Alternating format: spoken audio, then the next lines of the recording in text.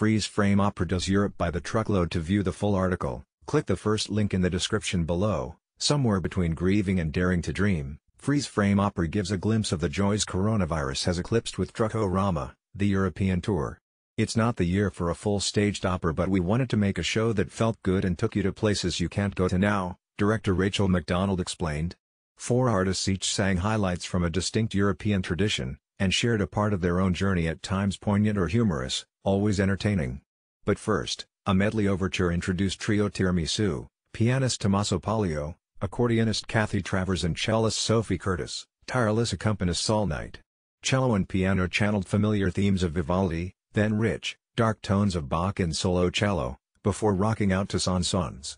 Center stage in a freezing Claremont pavilion was a flatbed farm truck which had served as a wayside stage during lockdown and now transported each artist to their destination. Back projection adding dimension to distant scenes. A deft design by Robbie Harrold, Leif Watson, and Megan Parker. Soprano Naomi Johns chose French repertoire, launching with Voyage à Paris, Poulenc, brightly evoking the simple pleasure of travel, while Invitation au Voyage, du Parc, expressed yearning with abundant calm and sensual delight, duetting nicely with cello. Ecstasy, du Parc, became a torch song in Jerry Reinhardts' understated lighting, yet always delicate. Smoking Who Would Dare Now? Summon the ennui of Hotel, Poulenc, with perhaps a hint of quarantine detention.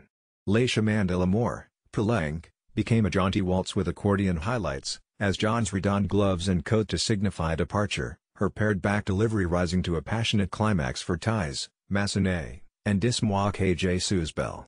Jun Zhang next shared a Neapolitan take on O Sol Mio, di Capua, folkloric accordion in fine counterpoint to poignant tenor. The surtitle Somewhere Between Grieving and Daring to Dream, Freeze Frame Opera gives a glimpse of the joys coronavirus has eclipsed with Truck-o-rama, the European tour. It's not the year for a full-staged opera, but we wanted to make a show that felt good and took you to places you can't go to now, director Rachel McDonald explained. To view the full article, click the first link in the description below.